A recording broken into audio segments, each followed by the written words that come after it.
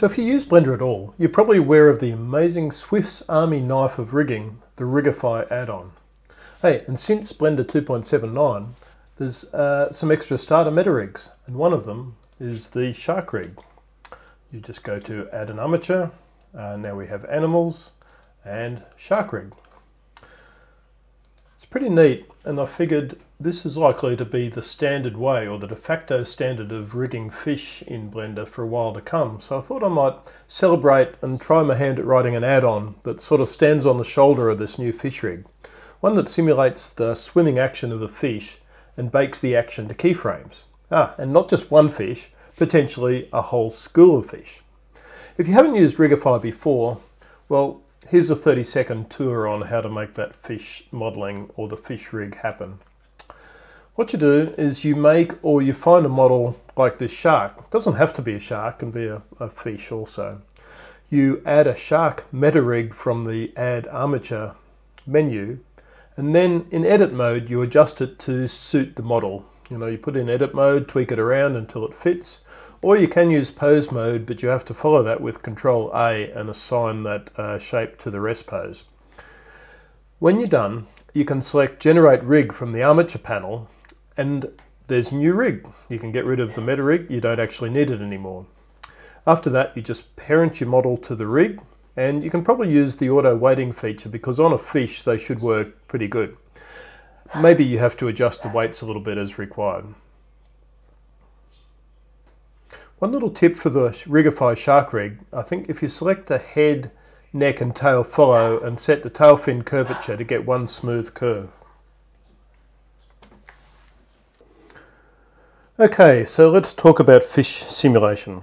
If I just use this pre-made model as a demonstration model, you would first need to install the Fish Simulation add-on. You can download it from the link given in the description. You install it in the usual way. You just select the fishsim.zip and then enable the Fish Simulation add-on. What you should see now is if you select the rig, then on the tool panel on the left hand side there should be a FishSim panel. That in turn is made up of two panels. There's FishSim and Simulation Properties. Look at FishSim just for the second. We've got a simulation start frame of 1 and we can adjust a simulation end frame of 250, but let's use that for default. We add a target which just puts in a simple bounding box object, which is just you can edit that if you like. You can, let's just for example make it a little smaller, give it a very slightly more fishy sort of appearance. But you don't have to, you can use the one that's generated automatically. And the idea is we're going to animate this target. For the moment, how about I just drag it over here. We select the rig and press Simulate, and what should happen is keyframes should be entered for that range of 1 to 250 frames. And some sort of swimming motion should occur. You can see the spine bends, the tail goes backwards and forwards, the tips of the tail are responding to water pressure, and the pectoral fins are also moving. Now you can see the shark's swimming fairly slowly, and I've just recently realized that the simulation parameters aren't very steady with scale. So this shark is rather bigger than the original FishSim rig, the original Rigify rig, sorry. And that just means that some of the parameters, they're physically based, so it's what it means is we actually need, say, more power for this shark to swim at a reasonable sort of speed. So we can just adjust these parameters. I've tried to order them in order of importance. So these main parameters, the mass, the water drag, the power, stroke period, which is how many frames between each flap of the tail, and the maximum tail angle from side to side. They're the main ones that affect the speed, and really the turning speed is mainly the turn assist value. Bigger lets it turn faster. So I've adjusted the power to 4. We just press send it back to the start and press Simulate again, and you can see the effect is much faster swimming action. There we go. That looks a little bit more realistic. If you don't like that, you can adjust those parameters, adjust the turning parameters, adjust the tracking to the target, and lots of fine tuning, including how stiff the fins are and how much deflection they get due to the effect of water resistance. Now, of course, you probably just don't want to drag that target like that. You can animate it with keyframes, or perhaps a better example would be to put in, say, a curve, which I'll do there. I'll just move it a little bit, rotate it in the right direction, scale it up a bit, and we'll just parent the target object to this curve object. Tell it to follow the path, and I'll just put in 250 keyframes, so it should move smoothly over the whole duration of that 250 frames. So now if I click on the rig again and we press simulate, you can see the swimming is just a bit more controlled because the target is just staying slightly, the shark is actually slowing down its motion of swimming to keep the speed and stay close to that target object. And in a way, this is largely what we're going to do, is animate the target object and then adjust the swing parameters, particularly the main parameters, to have the shark just keep up with the target without falling behind and without constantly overshooting and spinning around. Of course, we could be more adventurous with the path that the shark takes, so I'll just put a few curves into it, both up and down, and just hit simulate again after selecting the rig, and you can see the shark will, depending on the parameters again, just follow that box around in a fairly realistic way.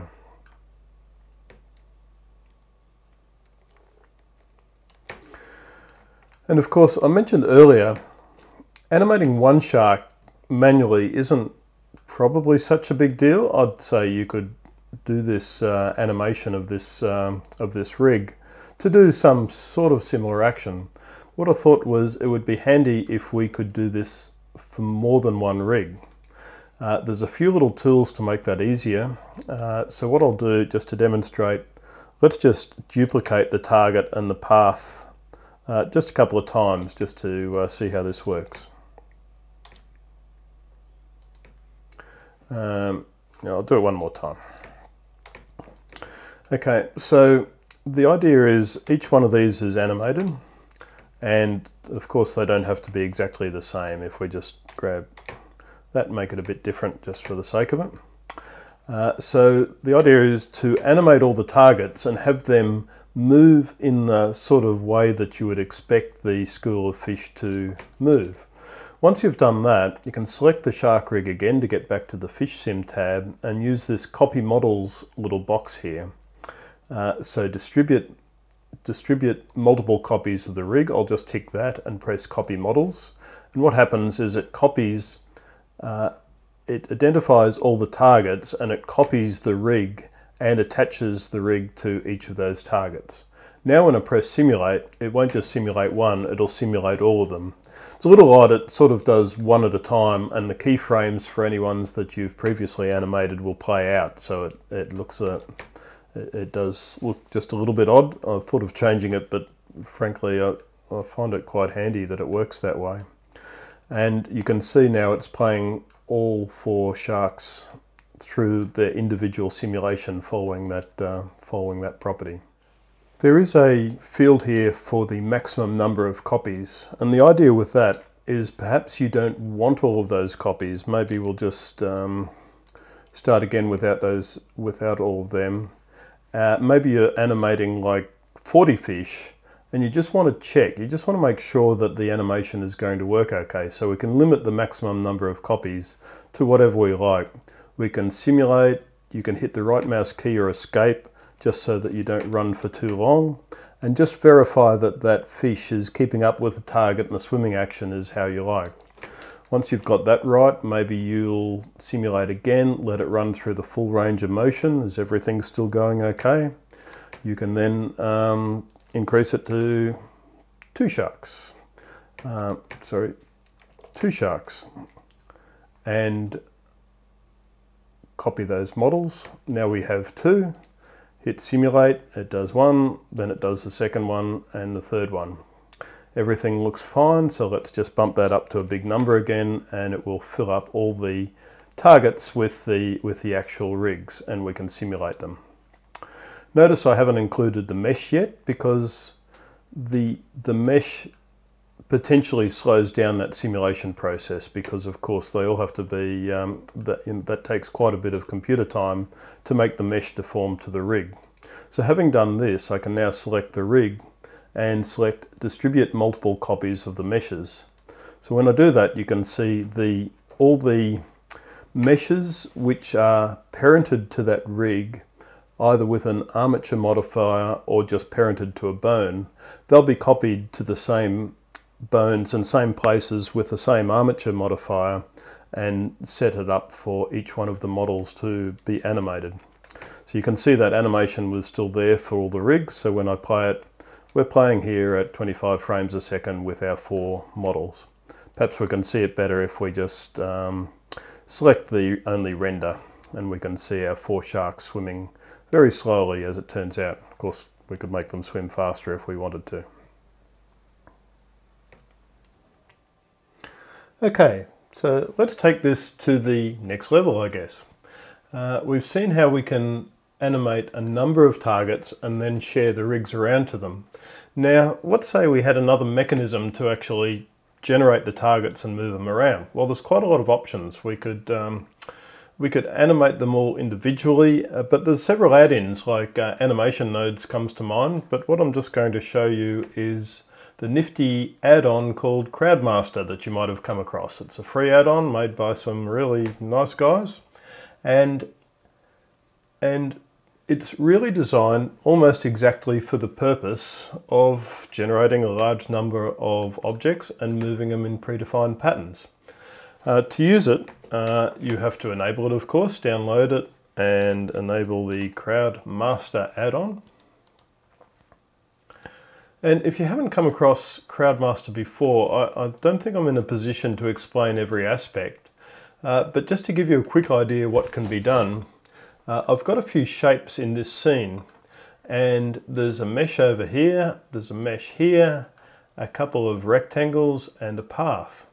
And the idea with Crowdmaster, if I just expand this, is it gives you nodes, a node interface for 2 different types of purposes. One of them is to set up shapes in particular places, and I've got a really simple setup here. It's the one I used for that video you saw at the start of this tutorial.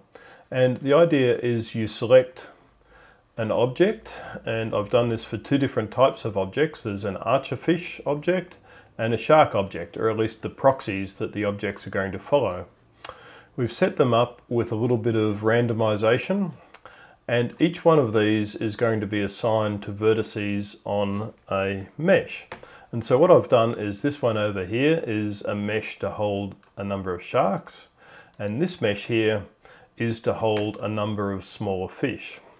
And you can set them up just by clicking on the Generate Agents button there, and you can see that Crowdmaster has very generously managed to locate the targets for 2 different types of fish in a sort of manner that we're interested in doing.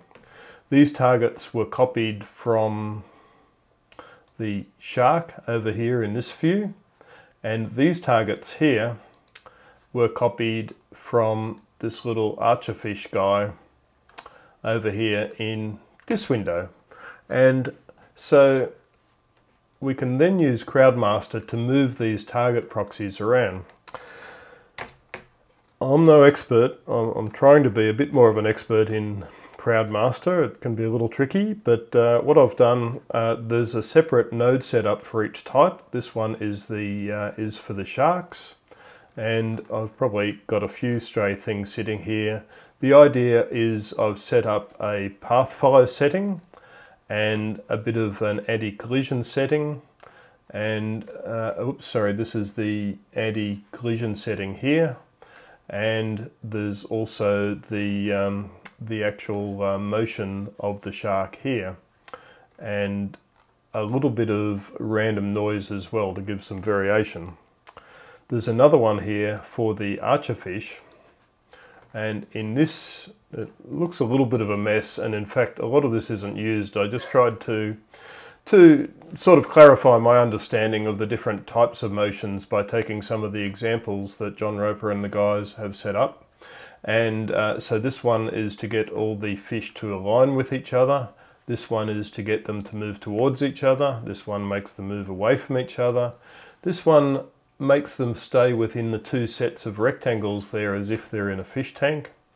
And a few other little bits and pieces. I've just got a timer in there that after a little while it will free up the restriction of the tank requirement, and it will allow the speed to increase after that timer goes off. So that's the idea that I had was to have the shark swimming along the path towards the archerfish.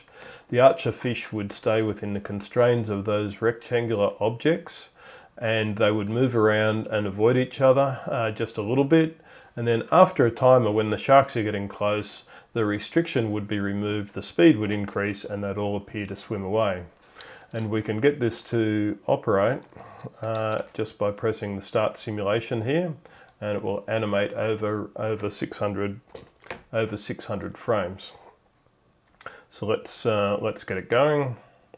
And you can see we set it off, and pretty much like the shark simulation in a way, it's going to animate the motion of all of those targets.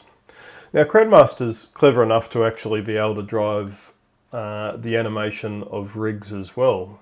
As long as you set up the actions, you can set up rules in these node boxes to select this action or that action, and you could do it, but I think the chances of getting a fluid swimming motion from that and not a robotic swim forward, swim to the left, swim up, swim down, that sort of action, it's just a little difficult to get that smooth flowing action of fish that you expect. So this is where the fish simulator comes in. We can use these nifty add-ons which provide like the artificial intelligence of what the fish want to do, and then let the actual physical animation be done by the fish simulation software.